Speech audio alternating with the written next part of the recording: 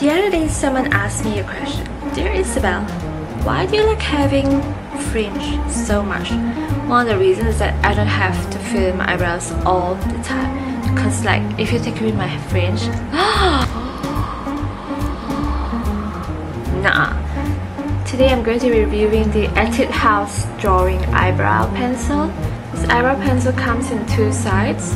One side for the pencil. It has a slight triangular, or you could say a teardrop shape.